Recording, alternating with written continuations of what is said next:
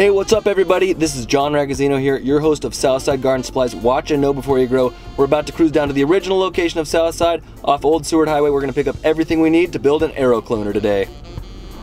Alright, so we made it. We're at the original location of Southside Garden Supply. This is on Old Seward Highway, just south of the Huffman roundabout.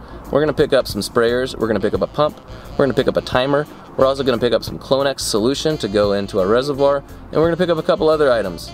Let's go inside. Okay, so we found the right section. We need to pick up some sprayers, we need to pick up a pump. They're right here.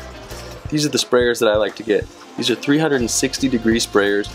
You can use 20 gallons per hour approximately for these. So that means that you need to get a 400 gallon per hour pump if you're going to run 20, 200 gallons if you're going to run 10, so on and so forth. Okay, so I found the pumps. I'm going to get a little bigger pump than I need today. I'm going to get a 400 gallon per hour pump even though I'm only going to run 10 sprayers. That's a bit of an overkill, but the reason why I do that is just in case I want to add some additional sprayers down the road, I can do so. Other nice thing about these active aqua pumps is you can actually dial them down so that they have less than what they are. So maximum 400 gallons per hour, but you can dial it down to less than 100 gallons per hour if you want to. We're going to show you how that works when we unbox this and start putting it together.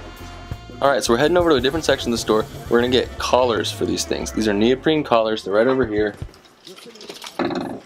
You can get any color you want. I like to use different colors to mark my different strains. We need to look over here and we're going to try and find some net cups that are going to fit these. These ones are nice, solid, sturdy net cups. This is what you want to have as well. I'm going to get 35 of these because the tote that I found has 35 slots. Okay, one more thing, this stuff's really great. I run 150 milliliters for about 10 gallons of water of Clonex solution. It's a rooting hormone that's going to make it so that you can root a little bit faster. I recommend that you get some for your cloner as well. Alright, so if you're using an Aero cloner, you're going to want to pH the water in your reservoir to approximately 5.8. So if you don't have pH up, pH down, and some sort of monitor for it, you're going to make sure to want to pick some of that up. This is a great option for you. These are very cheap. It has a monitor kit that's a manual monitor, keep in mind, and it also has some up and some down with you.